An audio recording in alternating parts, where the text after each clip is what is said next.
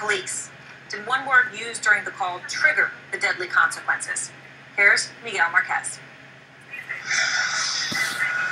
Police say when they responded to the burglary, they were on full alert. The alleged victim, Oscar Carrillo, who called 911, told the dispatcher two men who stole his backpack and computer were carrying guns. Did they have any weapons? Yeah, they have a gun. Minutes later... Do you remember anything about the gun? You both have a gun, man. They both. They want to run away from here. Two officers, only a few years each on the Pasadena police force, responded. No lights, no sirens. Police cars in Pasadena are configured to automatically record events when lights and sirens go on. It appears there is no recorded version of what transpired. Police say 19-year-old Kendrick McDade ran away from the police car, his hand on his waist. For a block and a half, the police car chased McDade until Officer Matthew Griffin caught up with him. They were just feet apart, police say. Kendrick McDade then turned toward the officer still in his patrol car. With seconds to react, the officer from the driver's seat fired.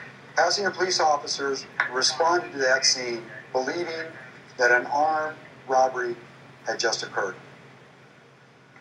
The shooting of Mr. McDade is absolutely tragic.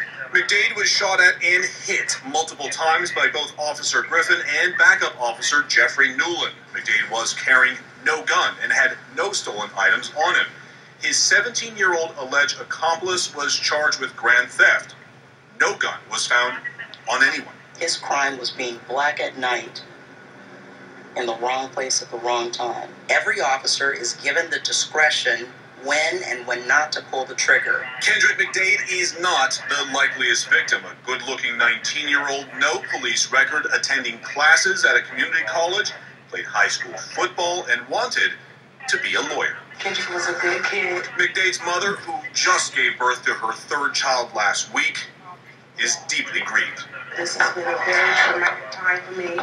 I really don't have that much to say. I just know that I want justice. Arrested in connection with the shooting, 26-year-old Oscar Carrillo, the burglary victim. Arrested because police say he lied throughout his 911 call about McDade and other suspects having guns. He was arrested on suspicion of involuntary manslaughter. The LA County District Attorney hasn't decided yet if he'll formally charge Carrillo. Officers Griffin and Newland have been listed as victims on the initial police report. They are currently on paid time off. All right. Well, Miguel, this is such a pretty unbelievable story. What's been the response to the police department? I mean, are they looking into? I mean, you talk about how the lights weren't on the police car is just one example. Since we've got no record. Yeah, the police here have been very aggressive in getting out in front of this and releasing as much information as possible, Aaron. They held that press conference last Wednesday. This is the vigil growing to Mr. Kendrick here at the corner where he died, or he was shot.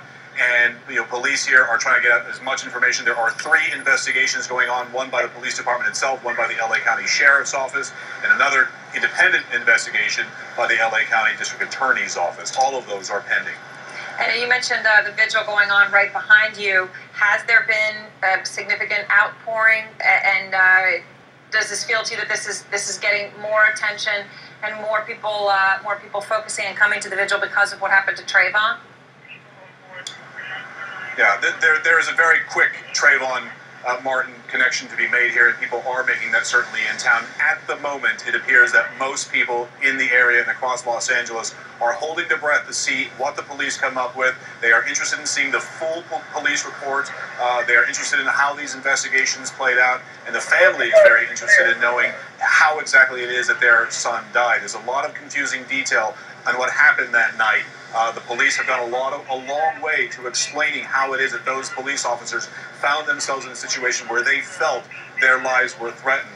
At the moment, that connection to Trayvon isn't as great, perhaps, as some are trying to make it in the community, but the police are holding another community meeting tomorrow morning in order to answer questions and try to stay out in front of this one.